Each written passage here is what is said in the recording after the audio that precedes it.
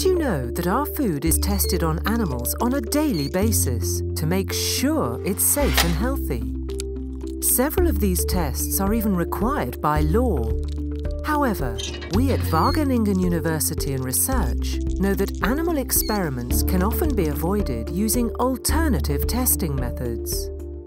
That's why we work by the phrase "no unless" when it comes to animal testing for food research. We do this by applying the 3R principle: replace, reduce and refine.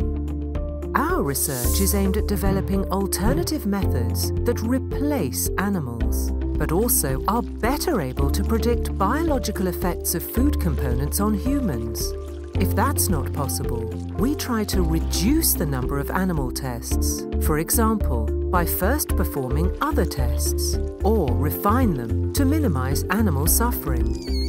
We're proud to say that at this moment, we can already replace 80% of the food-related animal tests with alternative methods, like a shellfish toxicity test, which has replaced the use of 300,000 rodents within the EU annually. We use several other methods to test the uptake, health aspects and safety of components in our food. Our advanced equipment helps us to pin down the exact composition of a product. And by using computer models, we can determine if there are any components similar to known toxins and allergens.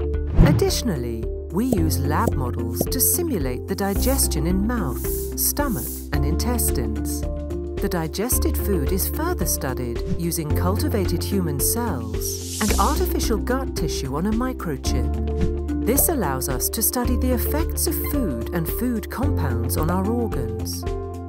So, we only use animals if there is absolutely no other possibility.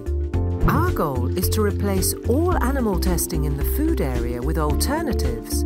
If it's up to us, animal testing will be something from the past, sooner rather than later.